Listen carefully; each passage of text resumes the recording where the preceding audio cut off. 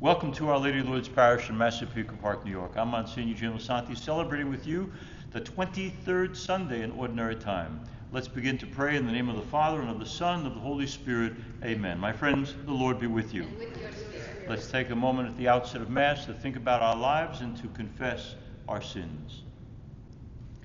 We're called on by the readings today to be watchful and to warn people when danger is approaching. For the times we have remained silent instead of speaking our truth. Lord, have mercy.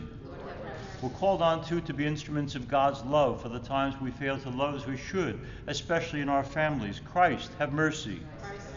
For the good we mean to do but don't, all those good intentions unrealized, the sins of omission, Lord, have mercy. And may Almighty God have mercy on us, forgive us our sins, and bring us all to everlasting life. Amen. Glory to God in the highest, and on earth peace to people of good will. We praise you, we bless you, we adore you, we glorify you, we give you thanks to your great glory, Lord God, Heavenly King, O God, Almighty Father. Lord Jesus Christ, only begotten Son, Lord God, Lamb of God, Son of the Father, you take away the sins of the world, have mercy on us. You take away the sins of the world, receive our prayer.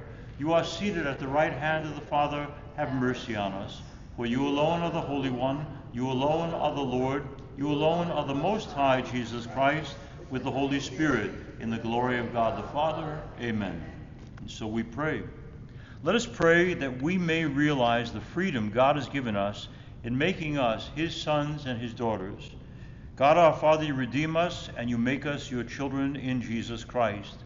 Look upon us and teach us how to enjoy true freedom, a freedom lived with responsibility, and bring us one day to the inheritance you promise in heaven. Grant this through our Lord Jesus Christ, your Son, who lives and reigns with you and the Holy Spirit, one God, forever and ever. Amen. A reading from the book of the prophet Ezekiel. Thus says the Lord, you, Son of Man, I have appointed watchmen for the house of Israel. When you hear me saying anything, you shall warn them for me. If I tell the wicked, O wicked one, you shall surely die, and you do not speak out to dissuade the wicked from his way, the wicked shall die for his guilt, but I will hold you responsible for his death. But if you warn the wicked, trying to turn him from his way, and he refuses to turn from his way, he shall die for his guilt. But you shall save yourself. The word of the Lord. Thanks be to God. If today you hear his voice, harden not your hearts. If today you hear his voice, harden not your hearts. Come, let us sing joyfully to the Lord. Let us acclaim the rock of our salvation. Let us come into his presence with thanksgiving. Let us joyfully sing psalms to him.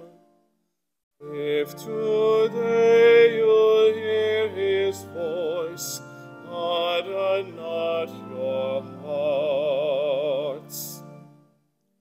Come, let us bow down in worship.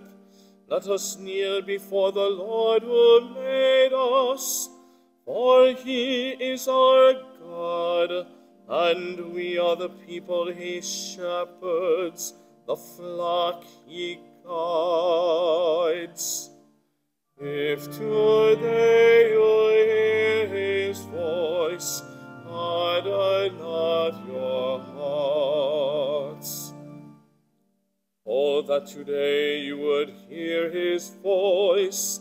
Harden not your hearts as at Meribah, as in the day of Massah in the desert, where your fathers tempted me. They tested me, though they had seen my works. If today you hear his voice, harden not your hearts. The second reading A reading from the letter of St. Paul to the Romans. Brothers and sisters, owe nothing to anyone except to love one another, for the one who loves another has fulfilled the law. The commandments, you shall not commit adultery, you shall not kill, you shall not steal, you shall not covet, and whatever other commandment there may be, are summed up in this saying, namely, you shall love your neighbor as yourself. Love does no evil to the neighbor. Hence, love is the fulfillment of the Lord. The word of the Lord. Thanks be to God.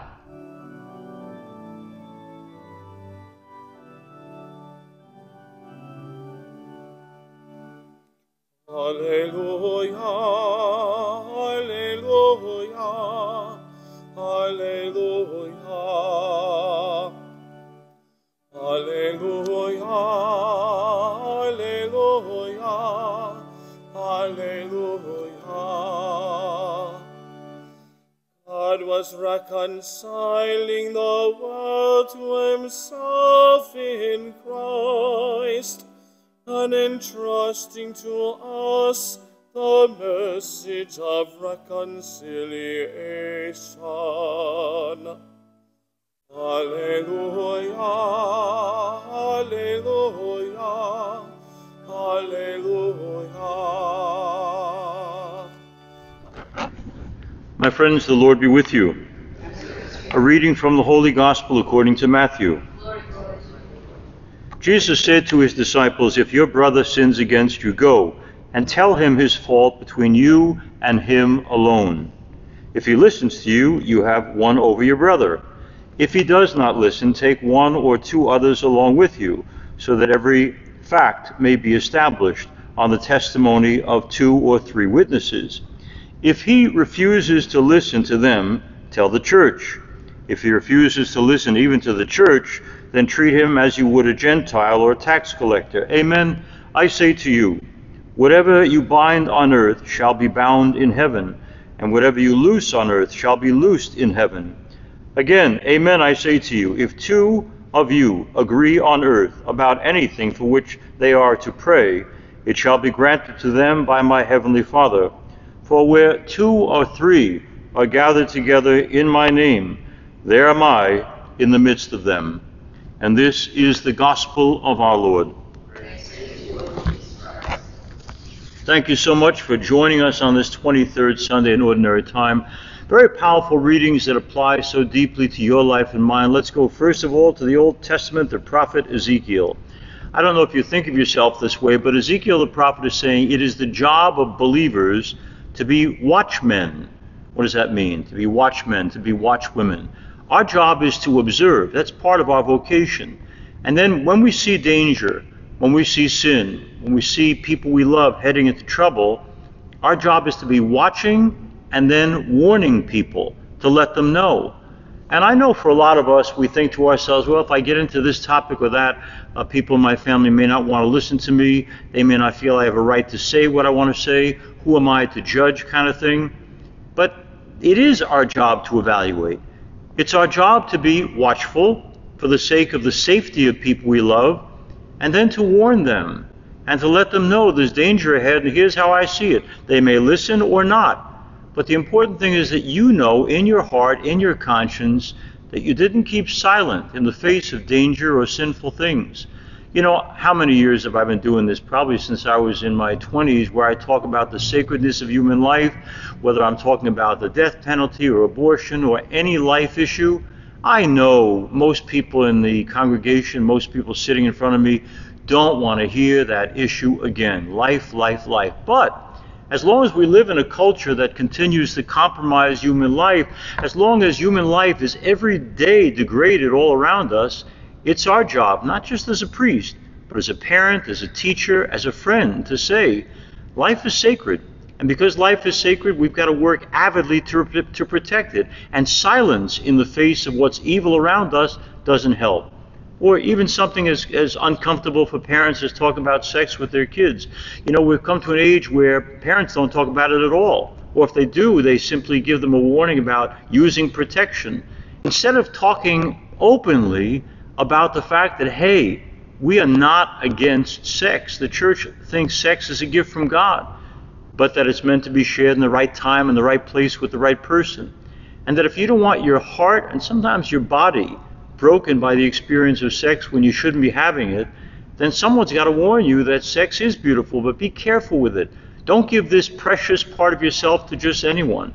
And don't think this is just like a handshake, because it's not. It's a deep sharing of intimacy of something beautiful, something that should be shared with someone who deserves it, namely someone who has made a true lifelong commitment to you. When I hear that we live in an age where people really believe that you can have sex without consequences, I know from pastoral counseling that's not true. That people have their hearts and their souls broken when they too often share something that the other person was not worthy of. They share a deep and profound part of themselves with someone they should not have. Well, whose job is it to say, hey, I'm not just going to tell you to be careful and don't get pregnant. I'm going to tell you, more importantly, I think sex is beautiful. I think it's a gift from God. But it's so precious that it's meant to be shared carefully.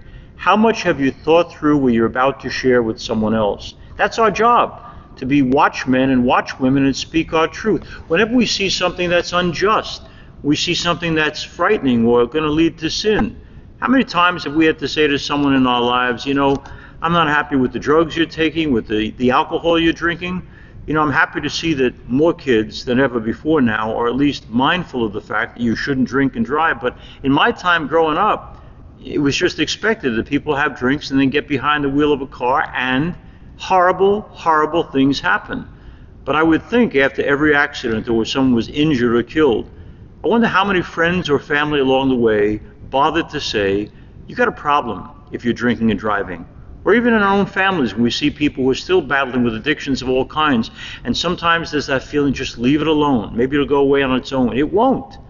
Our job is to be watchmen, to speak our truth, and yes, that's never going to be an easy thing to do, but we're called on to do it by God himself through the prophet Ezekiel. You know, long before 9/11 made popular in our culture that idea, which you see everywhere if you go to a major city, if you see something, say something. Ezekiel had the idea first. If you see something, say something. Be a watchman, be a watchwoman, and in doing that, help the people you love to avoid danger and sin and devastation in their life, because no one ever told me to be careful. Your job and mine is to say, whether they want to hear it or not, this is the truth, and I'm speaking it to you because I love you. Let's go to that second reading, St. Paul to the Romans. Essentially, he's saying if you love someone, you don't sin against them. You know, it's an interesting thing. I do so many weddings, right? And I'll listen to the essays they write about each other and how many times they use the word love, love, love. I love you forever. I love you unconditionally. I love you to the end of time. That's beautiful. But living love and talking love are entirely two different things. And what St. Paul is saying is if you really love people, you don't sin against them. So, for example, I had one wedding one time where while they were engaged and while they were planning this great wedding, he was involved with someone who was not going to be his wife. Well, he obviously then really didn't love the girl he was engaged to, did he? He may have said he did, he may have used the word love often, but it didn't mean anything. Not if he could, at the same time that he was going to marry this woman, be involved with someone who he had no intention of marrying, someone on the side. That may sound unusual, but it's not. If it's true, as the statisticians say, that 40% of people in marriage are somehow or another unfaithful, you got to know. If you love somebody, do you sin against them? And if you're sinning against your husband, your wife, the person you're committed to, then you clearly don't really love them. And I've had cases over my 42 years of priesthood where someone said, well, no, I love my wife. You know, she's my wife, she's the mother of my children, but, you know, I'm not as in love as I once was, so that gives me carte blanche or green light to go fool around on the side. No, it doesn't. Love demands faithfulness. That's what you're committed to. That's what you said before God and the people of faith. And so our job, and it's not easy, is to say when I say I love someone, I also will not sin against you. Let me take it to another level. If you're an employer, you know you have so many opportunities if you want to cheat the people that work for you. You can be an unjust employer.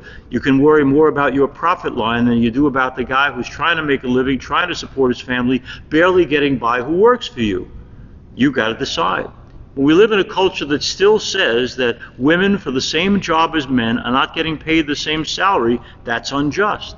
So if you employ a woman and you know, I'm going to pay her less than I would a guy because she's a woman, that's unjust. You may say, I love all my employees. How much do you love them if you're not going to be fair when it comes to paying them justly? If you love someone, St. Paul says, you don't sin against them. Injustice is a way of sinning against people as well. Maybe one more example if I can, and it's a controversial topic now, but I'm hearing more and more Americans, because we have no patience when it comes to these things, saying, like the fight in Ukraine is not my fight. And so we Americans shouldn't get involved in that. We should pull out of there and not send over the help that we've been sending over. If we had a tyrant living next door to America who was regularly slaughtering children, women, innocent people, bombing hospitals, genocide against our people, wouldn't you want somebody else in the world to care about that? Well, now the people in Ukraine are in the exact same circumstance. They didn't ask for this war. They don't want it to go on forever. But their men, women, and children are being slaughtered by an evil force. We can say, well, it's not my fight. Does that mean because you don't live in Ukraine, you don't care about humanity? If I say I love the children of God, I love people, I love humanity, but I'm not going to purposely care for a particular people who are being oppressed and wiped out by an evil force, then how much do I really love? I love humanity, I love people. Human beings are great, but I don't want to get involved in trying to protect them when innocent people are being destroyed. St. Paul has got a very strong challenge to us. If you say you love people, that means you don't sin against them, and it also means you don't ignore their plight, and it also means you do what you can to protect them. It's not easy. It's not easy to be faithful in marriage forever. It's not easy to be a truly just employer who never cheats employees. And it's certainly not easy to be involved around the world in situations where innocent people are being slaughtered. How much easier it is to be someone who says, I'm going to be concerned about my world, my country, and not care about others. Can you imagine if the world said that about us in America as we were attacked? Wouldn't you want people to care? Wouldn't you want people to stop others who are sinning against us? It is our job, St. Paul says, to put love into action by being just and fair, faithful, good, and involved. Finally, let's go to this gospel, the Gospel of St. Matthew. There's a couple of things I wanted to focus on. First is, how do you solve your problems? I heard a case recently where a deacon made a mistake, and so the priest who observed it immediately wrote to the bishop to say, this deacon made a mistake.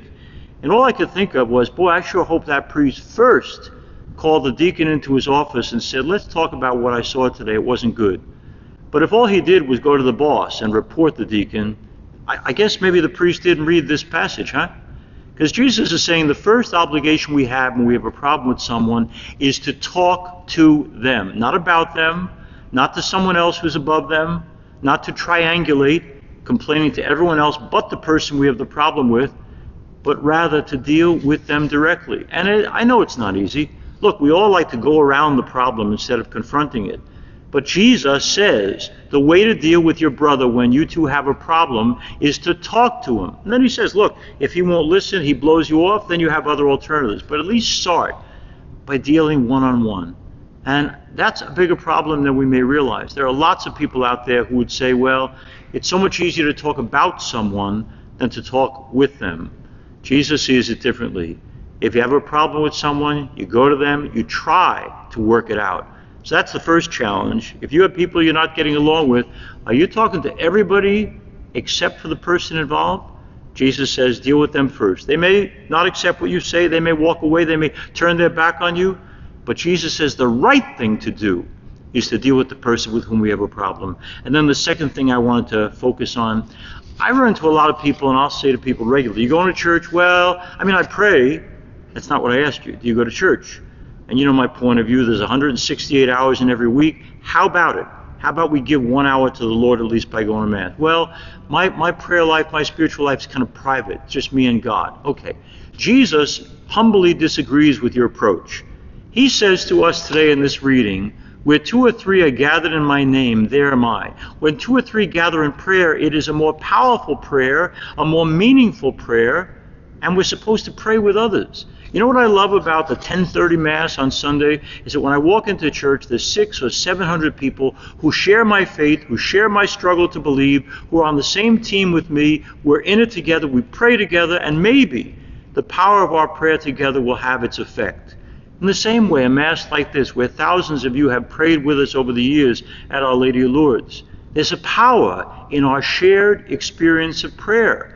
And people say, well, I don't need to, I can just talk to God directly. Well, sure, do that too.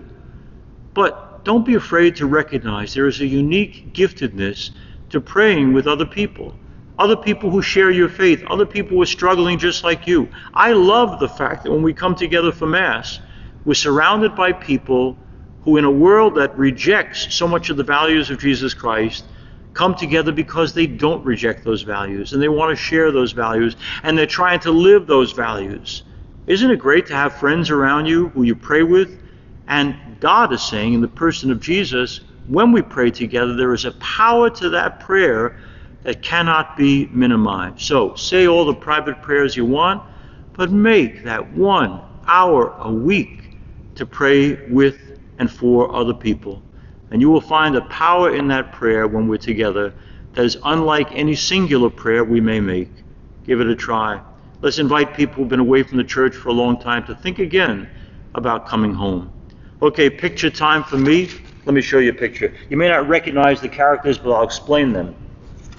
When in 1996 I became a pastor for the first time, it was a parish called St. Thomas the Apostle in West Hempstead, which was very cool because it was the parish I was raised in and right across the street from the rectory. My parents were living there, but I was also given these 2 priests when I first got there. They were my associate pastors. On this side is a guy named Andrzej. He came from Poland and he was ordained for our diocese, young, dynamic, amazing, brilliant guy. And then there's this other guy here, Father Brian, again, a young man who could relate to young people in a wonderful way. It was an amazing house to live in, an amazing group of priests. Okay, why do I mention this to you? This week, at least in our diocese, we get all these mailings about supporting the residents for senior priests. Because at this point, we have probably way more senior priests than we have young priests. And a house like this, where you had Brian in his 30s, me probably in my 40s, Andrzej probably in his 30s as well, those kind of houses probably don't exist too much anymore. We're an aging priestly population. So what does that say? A couple of things. First of all, appreciate the priests that you have and let them know that. Secondly, please pray constantly for an increase in vocations, that we'll have more opportunities like this to have people who can relate to other people in abundance and not be finding ourselves limited. And look, I know one of the great complaints about our church right now in America is because of diminishing vocations, we've turned to people and priests from other countries. Instead of complaining about a slight accent, be grateful that these guys have left their homeland to help save our church in America. I have had the privilege of living with priests from India, the Philippines, from Ghana, from all sorts of places, including Nigeria. Some of the best guys in the world. And we could not sustain the church without their generosity.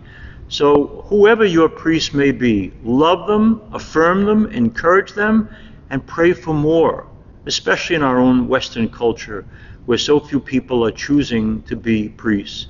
I will be forever grateful for Brian and Andrzej and the yes they gave to God's invitation to be their priest, and they continue to be wonderful, wonderful priests for the church, and we need more of them. Pray for that.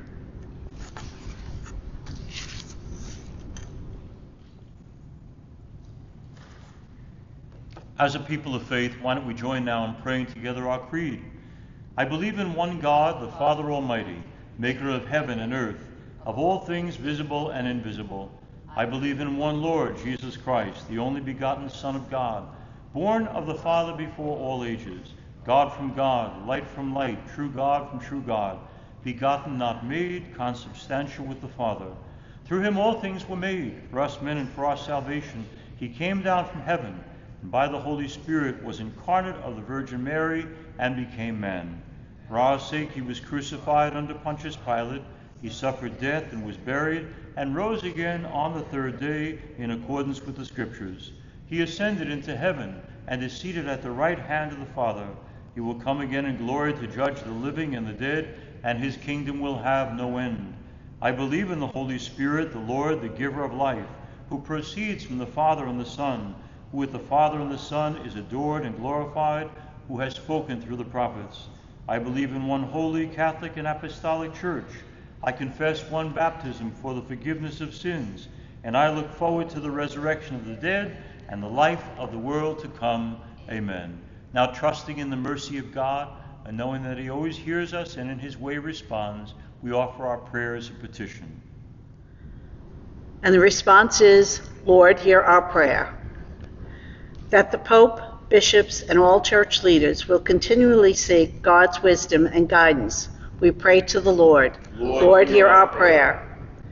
That world leaders will model the mercy of God in their treatment of their people, we pray to the Lord. Lord, hear our prayer.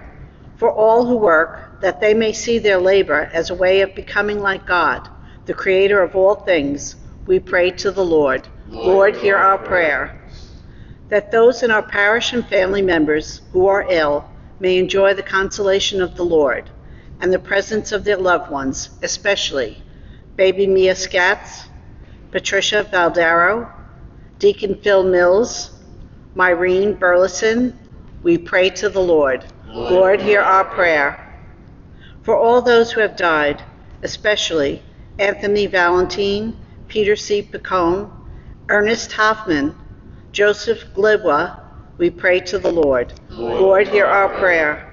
For the intention of this Mass, Arthur Hallen, intention of Joe and Mary Monaco, St. Joseph Book of Remembrance, Mary Rothschild, Michael Farah, Calogero DeMarco, Betty DeTore, Donald and Helen Brzezinski, Phyllis Petrowski, whom we remember at this Eucharist, we pray to the Lord. Lord, hear our prayer. I'd like to add a few intentions if I can. Among those who are sick, I pray for Annette Romance, Deacon Tom Rich, baby Oakley, Justin Doherty. I pray for Mary and Pat Sears, Dario Rivera, Anthony Postorino, Carol Paolo Ashandi. I pray for Paratine family, for Angelo and Al Clementi, Leanne Lisante, Katie O'Connor, for Judy Alaco. I pray too for all prisoners of conscience, especially Jimmy Lay in Hong Kong prison. Pray for Larry Lewis, for Millie Paradiso, for Patricia Stewart, Ursula Vobis, Connie Vanas, Maria Cariola, and members of the McShay family. I pray too for Judge Tony Falanga. I want to pray too for Joanne Cavaccini. I pray for Tim Moore, Kimberly Cusack, Christine Bauman, Michael Chanover, Jeanette Chanover Davidson, Carol Silva, Nelwyn Randisi, Joe Falgiano, Anthony Cremi, Kathy Bordengo, Nancy Doherty, Tom Miller. I pray as well for Ginny Rivera, as well as Courtney Genovese. Let me pray for Jose E. Senna and Jimmy Collins, for Anthony Cremi, as well as Elaine Sedita. I had a chance to talk to Elaine this week. Elaine, praying up a storm for you. Pray as well for Teresa Leo Fisher, for Larry Meyer, for Joseph Grafeo, for Vilio Bronzini and Andy Stefano, for Courtney Desjardins, for Tommy Swengros, Mary and Ken Johnson and family, for Patrick Cuccius and Elizabeth Carter. I want to pray for all those too who are suffering from mental illness of any kind, and for the consolation of their families who care for them as well. Let me pray too for Martin Soval, for Sam and Beverly Maggio, for Janet Chevelle, for Russell Castro Giovanni, for retired Major Resti Malari. I want to pray for Michelle Spinelli, for Ray McGrath, Brian and Kathy Rogers. Dominic's going through some heavy grieving, and he needs our consolation and prayers. Also want to pray for all the family members of Ann Scott. So those are among the sick. And then among those who have died, let me mention several. I pray for Robert J. McCarthy and Joan Kretz, for Rosalie Salco, Sophia Maglione, Phyllis Petrowski, Kenneth and Marie Taylor, Judge Don Belfi, Nicholas Marini, Thomas Peter Lopresti, Pat Sestar, Jean-Claude Linné, for Paul Romeo, for Ed Reitz, Judy Famono, Mary Coyne, John Coyne, Doug Julik. I pray for Chris and Marion O'Brien, for Dennis Francis Cooney, Stanley Krupski. Let me pray too for Dominic Macchio and for Corinne Cavacciolo. I want to pray for my mom and dad, Nicholas and Cecilia. Pray for Luigi Antoni Rosmini, for Gemma Stumper Rosmini, for Mike Goff. I pray too for Steve O'Mara, for Regina Brighton, Cardinal George Pell, John Slade. Pray for Kristen Sedita Duggan, for Tom O'Sullivan, Bessie and T.C. Center, all the deceased members of the Vignardi family, Bartolomeo Beni, for Guy Gaetano, Salvatore and Angelo Emilo, Anna and Gary Gomes, Albert Cavelli, Paul Struzzieri, Emilio Alaca. I pray too for Thomas DiCrescenzo, Helen, Luke, and John Marr, for Pat and George Layton, for Betty Ammon, as well as Ursula, Jack, and Paul Cronin, for Kay and Mike Lynch, Doris and Hank Erickson.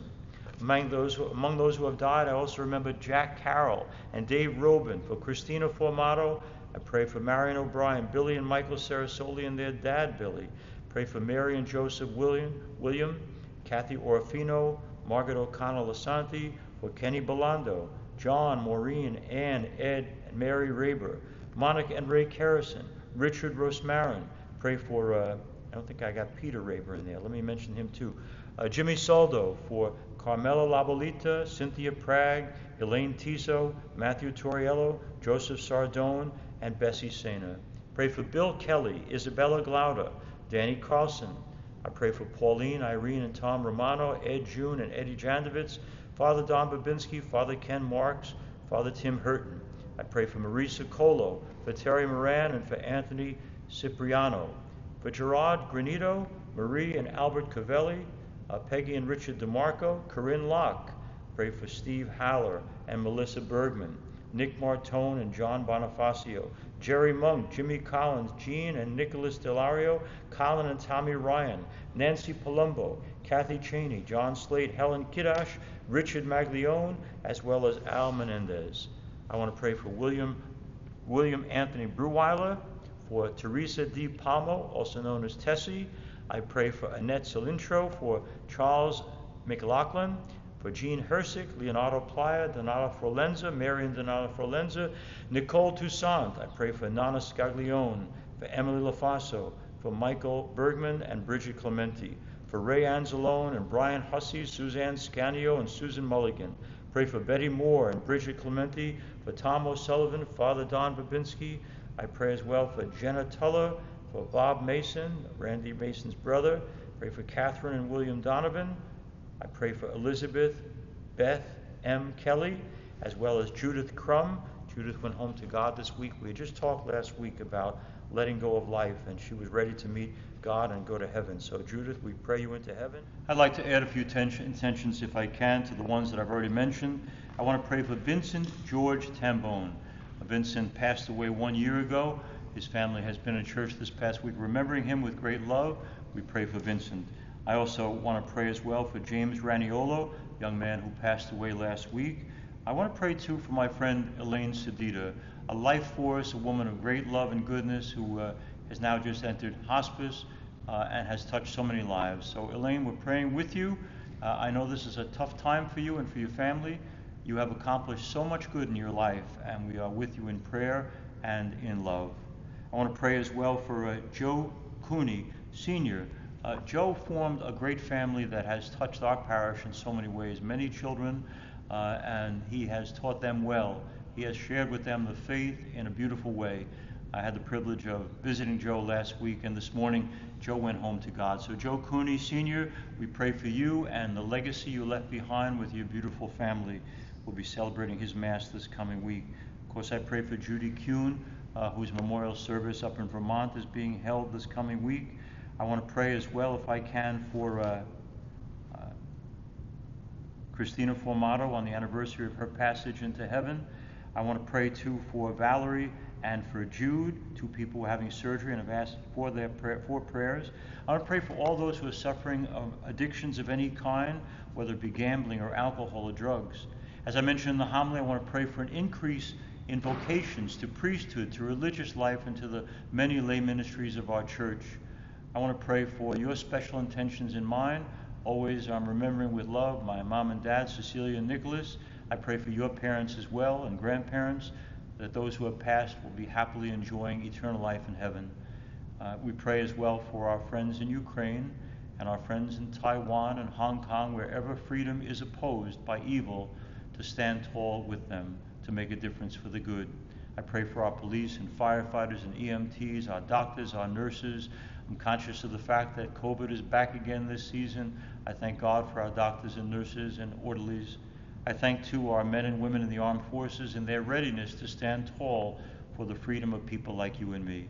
So for all these intentions, let's join together in praying to the Mother of God. Hail Mary, full of grace, the Lord is with thee. Blessed art thou among women, and blessed is the fruit of thy womb, Jesus.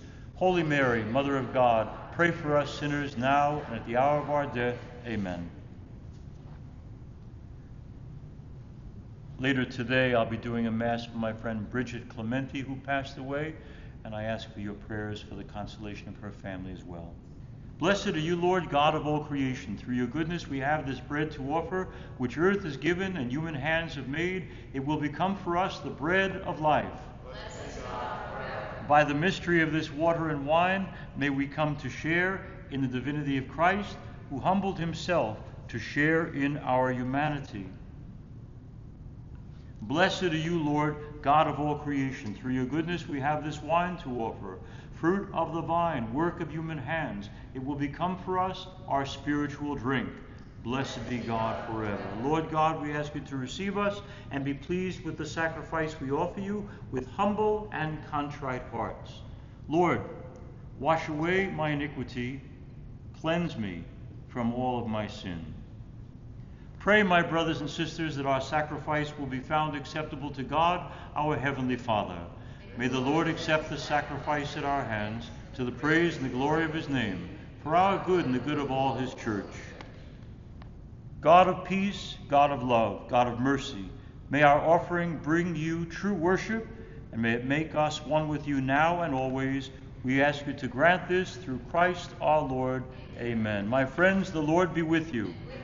Lift up your hearts. Let us give thanks to the Lord our God.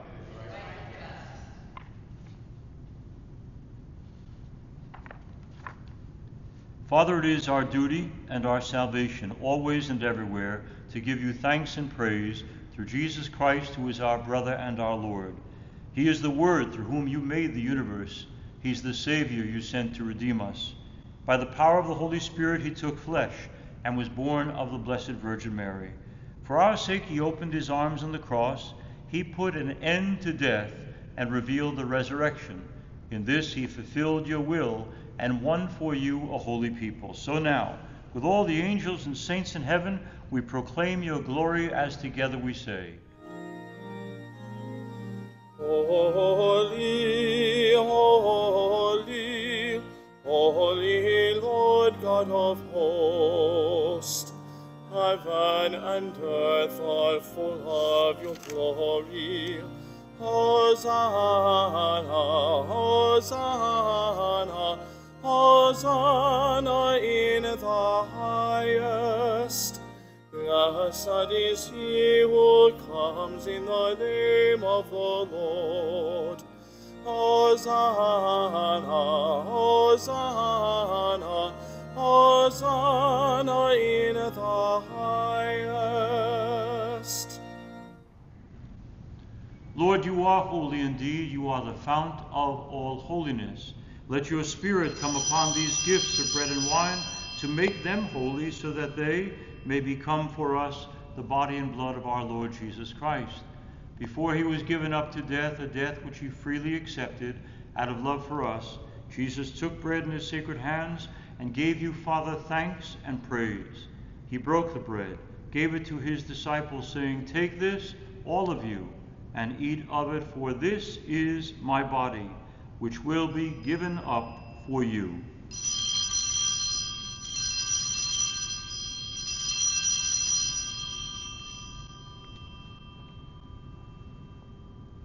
When supper was ended, Jesus took a chalice filled with the fruit of the vine. Again, Father, he thanked you for your goodness, gave the chalice to his disciples and friends, and said, "Take this, all of you, and drink from it, for this is the chalice of my blood, the blood of the new and everlasting covenant, which will be poured out for you and for many for the forgiveness of sins. Do this in memory of me.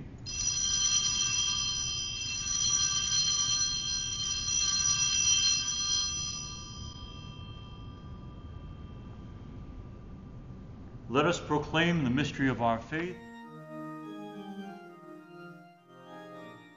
Save us, Savior of the world, for by your cross and resurrection you have set us free. In memory of his death and resurrection, we offer you, Father, this life-giving bread, this saving chalice. We thank you for counting us as worthy to be in your presence and to minister to you. Humbly we pray that by partaking in the body and blood of Christ, we might all be united as one family by the power of the Holy Spirit. Lord, remember your church spread throughout the world and make us grow in love together with Francis our Pope, John our Bishop, along with all the bishops, the clergy, the religious, and all of God's people. We ask you to bless and remember all of our brothers and sisters who've gone to their rest in the hope of rising again. Bring them and all the departed into the light of your presence. Have mercy on us all, and make us worthy to share eternal life with Mary, the Virgin Mother of God, with Saint Joseph, her devoted spouse, and with all the saints and martyrs and angels who've done your will throughout the ages. May we praise you in union with them and give you glory through your Son and our brother, Jesus Christ the Lord. Through him, with him, in the unity of the Holy Spirit, all glory and honor is yours, Almighty Father, forever and ever. Amen. Amen.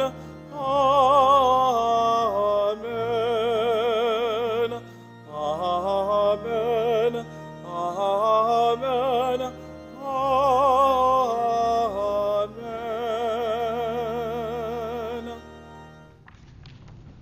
Who of us doesn't know somebody in our family or a good friend who long ago gave up on going to church, gave up on God? They find a million reasons to not come. We want them home. We love them. They're part of the family.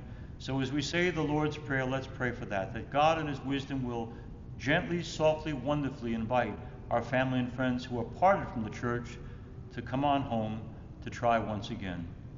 Our Father, who art in heaven, hallowed be thy name. Thy kingdom come, thy will be done, on earth as it is in heaven. Give us this day our daily bread, and forgive us our trespasses, as we forgive those who trespass against us. And lead us not into temptation, but deliver us from evil. Deliver us, Lord, from every evil, and grant us peace in our day. In your mercy keep us free from sin. Protect us from all anxiety, as we wait in joyful hope for the coming of our Savior, Jesus Christ. For the kingdom, the power, and the glory are yours, now and forever. Lord Jesus Christ, you said to your apostles, I leave you my peace I give to you. Look not on our sins, but on the faith of your church, and grant us the peace and unity of your kingdom, where you live and reign, one God, forever and ever. Amen. May the peace of the Lord be with you always.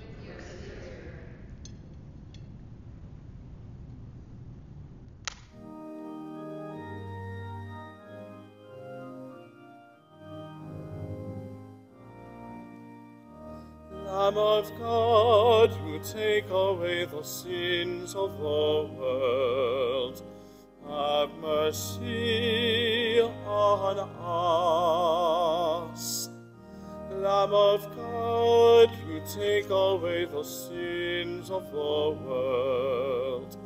Have mercy on us. Lamb of God, you take away the sins of the world. Grant us peace. Lord Jesus Christ, with faith in your love and mercy, we eat your body and drink your blood. Let it not bring us condemnation, but health in mind and in body. My friends, behold the Lamb of God, Behold him who takes away the sins of the world. Blessed are those who are called to the supper of the Lamb. Lord, I am not worthy that you should enter under my roof, but only say the word, and my soul shall be healed. May the body and blood of Christ bring us all to share in everlasting life.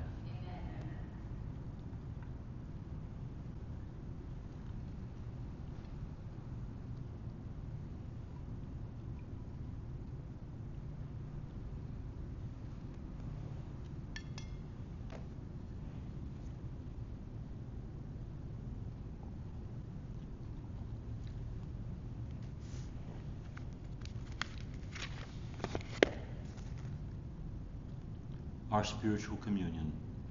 My Jesus, I believe that you are present in the most holy sacrament. I love you above all things, and I desire to receive you into my soul. Since I cannot at this moment receive you sacramentally, come at least spiritually into my heart. I embrace you as if you were already there, and unite myself wholly to you. Never permit me to be separated from you. Amen.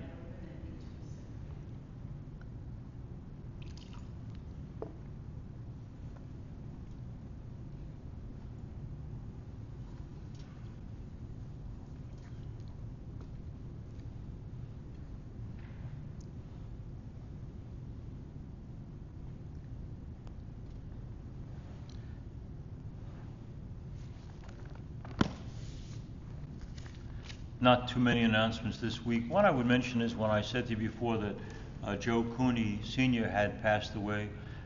He had a great family, but one of the people most of you know is Andy Cooney, who of course is the great Irish singer who's traveled the world sharing his music.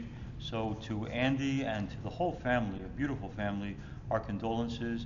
These are parishioners who've been deeply, wonderfully involved in our parish, and I ask for your prayers for Joe, the founder of the family, a great man. Many years as a New York City firefighter, but always holding multiple jobs because he had a big family to support, and he took his responsibilities very, very seriously. So Joe Cooney Sr., rest in peace. And also just to mention, some of you have mentioned a little concern about the fact that if you watch daily Mass, you've been seeing Father Andy every day. And what's the matter? Where are the other priests? Well, Father Anthony had a little bit of surgery, which he's recovering from. He's doing fine. And Father Kevin actually took, for the first time in a long time, a week off and went off to Connecticut to spend time with his sister, which is great. So Father Kevin was on vacation. Father Anthony's recovering. So we thank Father Andy for his selfless giving every single day of saying Mass on a daily basis for all of those of you who are watching Mass online. As always, I always mention that you're welcome to join us, aside from this Mass, at Personally Speaking with Msgr Jim Lisante. Guest this week is Andrew Keenan Bolger, really good guy, wonderful actor in New York City, who shares a lot of his insight about his family, what it meant to lose his mom when he was just a young teenager, and when he learned about the value of living each day fully and treasuring what you have. Andrew Keenan Bolger, you probably saw him if you saw the play Newsies, either in the movie or on Broadway. Great actor. And the next week is Billy Keenan. Billy has a powerful story to tell. He had told it in the book called The Road to Resilience. Billy had a perfectly normal, wonderful life until he had a surfing accident and ended up being quadriplegic. And he has written beautifully about the road back to hope, the road back to healing. And Billy Keenan will be our guest next week. It reminds me very much of police officer Stephen McDonald. We learn from people who have been physically broken what they've learned about the spiritual life and how it enhances and uplifts them in times when they most need that help. So Billy Keenan next week. Join us on Personally Speaking with Msgr Jim Lisante, either by going to YouTube on your computer or just watching or listening to us on the Catholic channel 129 on Sirius XM. Let's pray. Lord God, your word and your sacrament give us food and give us life. May this gift of your Son lead us to share his life forever with each person we meet, and we ask this through Christ our Lord. Amen. My friends, the Lord be with you. And may Almighty God bless you and your families in the name of the Father and of the Son and of the Holy Spirit. Amen. Our Mass is ended. Let us go in peace. Thanks be to God.